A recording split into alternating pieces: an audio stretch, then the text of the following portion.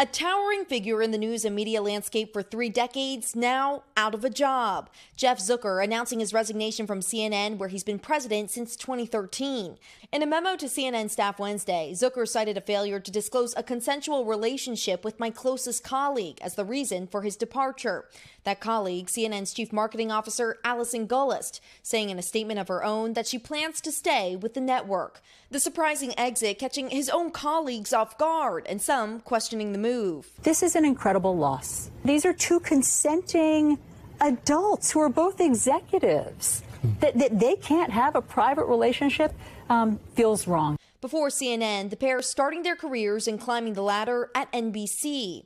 Zucker as executive producer of The Today Show and president and CEO of NBC Universal. At the head when NBC hired Donald Trump as the host of The Apprentice. The relationship later souring as the former president's dealings with the press and CNN turned contentious. Gollust was an executive in the NBC communications department. She also briefly worked for former New York Governor Andrew Cuomo's office in 2012, but jumped to CNN shortly after Zucker took the reins.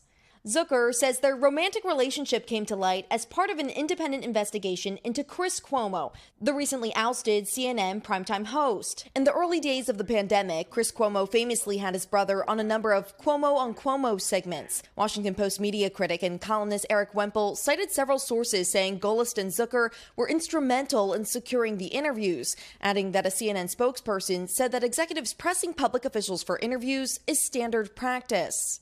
Zucker fired Cuomo after he admitted to helping advise his older brother on sexual harassment allegations that forced him to resign from the governor's office. Governor Cuomo has denied those allegations and no charges have been filed. According to the New York Times, Chris Cuomo is now in a legal battle with CNN over his firing, including the network's refusal to pay severance or the remainder of his multi-million-dollar contract. Cuomo was fired in December, and he is not going out quietly. Zucker's departure comes as CNN is gearing up to launch a streaming network, and its parent company is about to partake in one of the nation's largest media mergers. For now, CNN will be run by 3 interim co-heads pulled from within, and I should note separately, NBC News did contact Chris Cuomo, who had no comment on Zucker's resignation. Craig? Emilie, Ikeda for us this morning. Emilie, thank you. Hey, thanks for watching our YouTube channel. Find your favorite recipes, celebrity interviews, uplifting stories, shop our favorite deals, and so much more with the Today app. Download it now.